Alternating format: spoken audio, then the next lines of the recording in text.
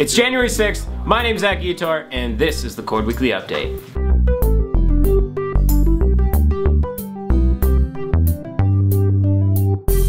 In Opinion this week, Mitchell Konsky discusses scholarly credibility and how the only way to have trust in our academic thinking is by looking back and pulling a quote from a dead guy in a textbook.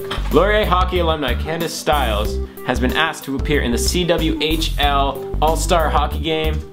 It's a big deal for her. Catch her on January 23rd at the ACC. Hey, did you know that attention and intention are the mechanics of manifestation? Well, that statement's a bunch of bullshit, according to Gordon Pennycook, a UW PhD student who wrote a study about how people are actually more susceptible to bullshit on the internet than they think. You know, you kids out there, you're not as smart as you think. You know, you hear a bunch of buzzwords and you think it's profound and you think it's true, but it's not, huh? You know, intention and attention aren't the mechanics of art. What was it? Of manifestation. In Arts and Life this week, we have a food guide of 2016 that features 3 new restaurants. We've got the Pub on King, Settlement Coffee Company, and the Berlin. You know, read the article, see what we thought. You may be a little surprised.